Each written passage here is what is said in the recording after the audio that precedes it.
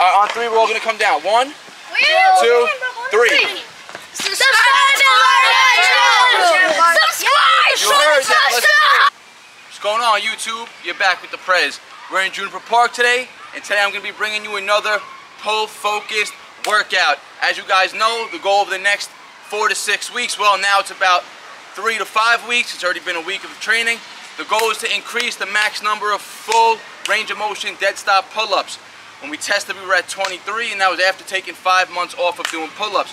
So again, this pull-focused workout is going to be all on increasing our pull repetitions. And as you guys know, I've been keeping the workload to only with a 35-pound kettlebell max load to keep the stress off the nervous system. And again, remember, it's a lot easier for the muscle to recover than the nervous system. And when it comes to the tendon strength, when you're doing those heavy loaded sets with heavy weighted calisthenics, the muscles get a lot stronger faster than the tendons, which can lead to a lot of joint pain, elbow pain, things like that. So we've been dramatically decreasing the load that we've been working with, higher volume. So we're going to be working for 5 rounds today. We're going to be doing 10-second chin over the bar hold with the 35. Drop the 35 without leaving the bar. Max pulls, aiming for 10 to 15 every set after the dead hand, after the chin over the bar hold. Let's go.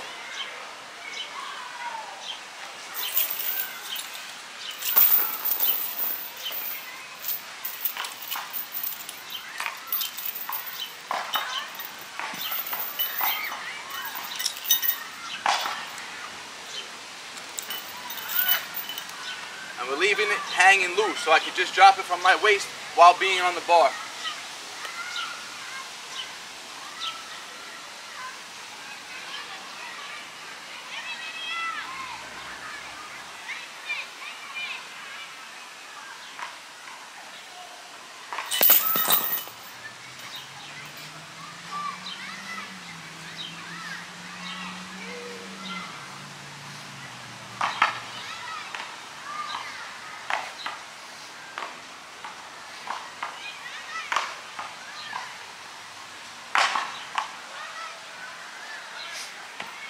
We're going to cap it at 12. I could have pushed out 15, but I don't want to fatigue too much on the first set, so I don't have drop-off reps for the next 4 sets. 5 rounds total, 2 to 3 minute break in between each set. Let's go. All right, let's get it. Set 2. Remember, for the body weight reps, there's got to be a full dead hang, full lockout repetition, chin over the bar, every rep for it to count. No chasing. Let's go. Set 2. Alright guys, like I said, it's another pull-focused workout where we're focusing on doing routines that are going to help us increase our overall body weight repetitions. I've spoke about isometrics many times in the past. Isometrics are an excellent tool that you guys should be utilizing to help you bust through plateaus. Remember, isometrics can be used at any point throughout a range of motion of a given exercise. It's going to allow you to target a specific area which should be the weakest area for you in that range of motion. So for instance, here we're doing 10-second chin over the bar holds to start the set off with the 35-pound kettlebell. Now, the reason why we're doing them chin over the bar is because in order for a pull-up rep to count in any competition, or for a rep to count if you're counting them, the chin has to get over the bar. Some people could get away with not fully locking out, not coming to full extension, or dead hanging at the end, and they could almost bounce up and down and get reps to count, right? As long as that chin goes over the bar, that's what people want to see. So it's an area during a pull-up that is critical to be strong in. So we start the set off with a 10-second hold, chin over the bar, which is when the back is fully contracted. Remember, every type of repetition has a contraction and an eccentric portion to it. So getting your body from the bottom dead hang to chin over the bar, that's contracting the entire posterior chain, contracting the back. Then you're holding isometrically chin over the bar to pre-exhaust and fatigue the back before we get into the body weight reps. So the body weight reps are done under exhaustion. And the goal is of the body weight reps, again, every rep has to get full chin over the bar. We're trying not to chase with our neck and reach over the bar. We're trying to pull high enough each rep so we get a nice full dead hang position and then full chin over the bar where we could see clearly with our head over the bar every rep. And again, breathing is key. 4 sets in, getting tough for sure. All right, let's go. Set 5. About 3-minute break between set 4 and set 5 now. Set 4 was really tough, but again, we haven't broke yet. We caught 12 every set. 10-second chin over the bar to start. Let's get it. And like I was saying, when you're in that isometric contracted position, you guys got to focus on breathing. Don't clench your teeth. Don't squeeze your mouth together. That's going to cause dizziness and a headache. You want to maintain a good breathing pattern. And when you get into the repetitions, every rep should be a breath. That's how you're going to get sufficient oxygen to the muscles. Even though it's anaerobic training, you're still going to be able to get a little bit of oxygen in during the reps to help you push out with this endurance work. Watch out, watch out, watch out. It's a YouTube video. Alright guys, that was 5 rounds, 10-second chin over the bar hold with the 35-pound kettlebell.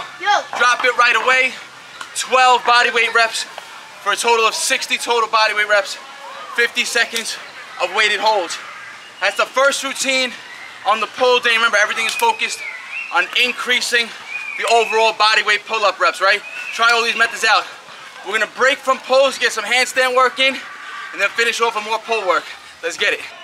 All right, so we hit 5 rounds of the isometric weighted holds with 12 body weight pull-ups. Now, like I said, I'm gonna break the pull work up with just some handstand press practice, right? Remember, training shoulders and back together are two muscle groups that are very smart to train together. Remember, they work in similar planes of motion and similar movement patterns, just opposite forces. Remember, pull-ups, I'm pulling this range of motion. Handstands, I'm pushing in this range of motion. Same planes of motion, just opposite forces. So, handstand press up.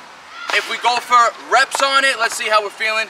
Set 1, we're just gonna do a few rounds of this again, just to break up the pull work.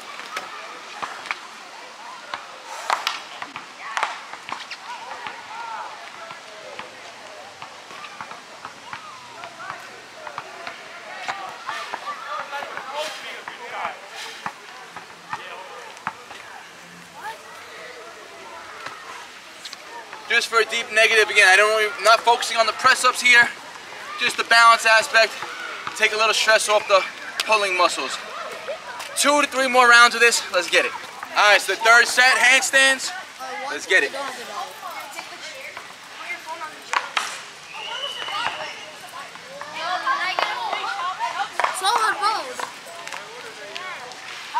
This guy's crazy.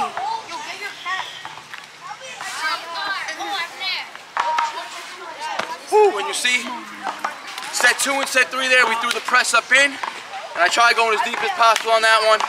We'll go for 1 more set and back to the pull work.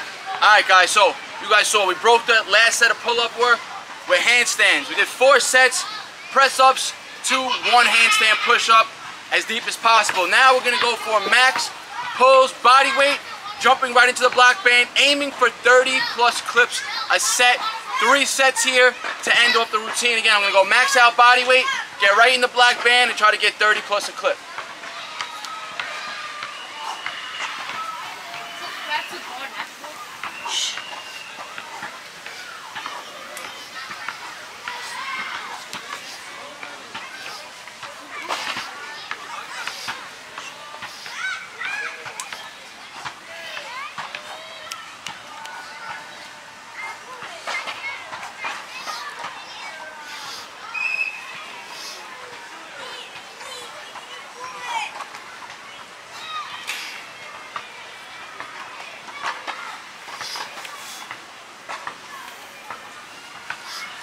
Right into the black band.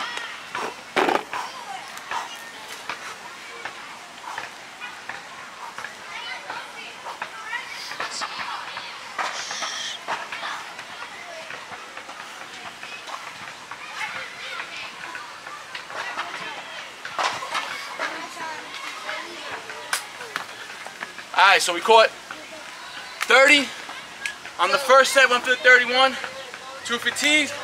I'll rest about 3 minutes now, 2 more sets, let's get it.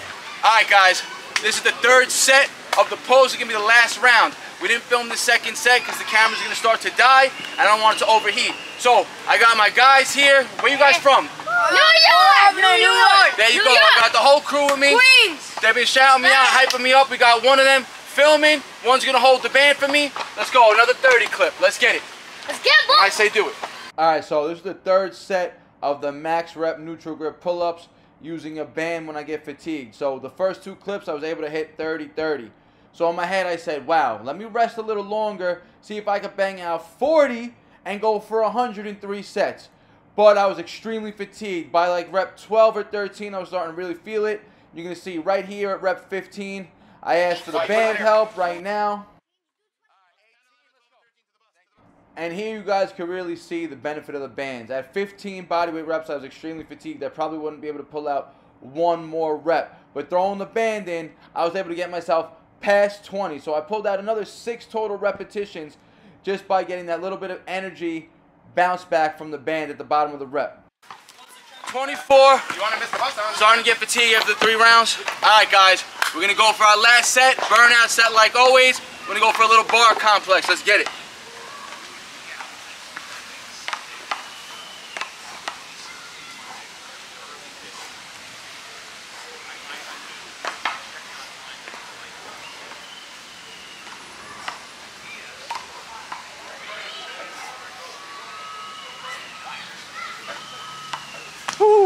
Alright guys, look, I went for a muscle up at the end, too fatigued from all the pulling. So we started 5 rounds, weighted pull-up holds, dropping the weight, 5 sets of 12 bodyweight pulls right away after. We interrupted the pull work with some handstand press-ups on the dip bars, then we went back to 3 sets of 25 plus a clip, 3 bar neutral grip pull-ups, and then again we tried burning out here. We were going for 10 pulls, 1 muscle up, 10 pulls again without leaving the bar. But the pull muscle just too fatigued and I don't want to strain the elbow, struggling up for that muscle up. So like I said, all this pull work is geared toward helping me increase my overall pull-up reps in 1 clip. Full range of motion, dead hang, chin over the bar is the goal. We got another 3 to 5 weeks until we max out again and retest our 1 set max. So like always guys, try these methods out. You don't got to use as much weight as I did for the isometric holds. You guys can use body weight even. You guys can do 10-second body weight holds, drop right down and go into max body weight pull-ups, right? Those isometric holds, chin over the bar, is going to increase the time under tension. It's going to fatigue the muscle before you get into the reps. So it's going to be more effective for helping you get those reps in under fatigue. And when you're fresh, you're going to be stronger. Like always, guys, like the video. It helps the algorithm out. Share with your friends, your family. Don't forget to hit that subscribe button if you're not subscribed already. And like always, guys, peace out. BARNATURALS.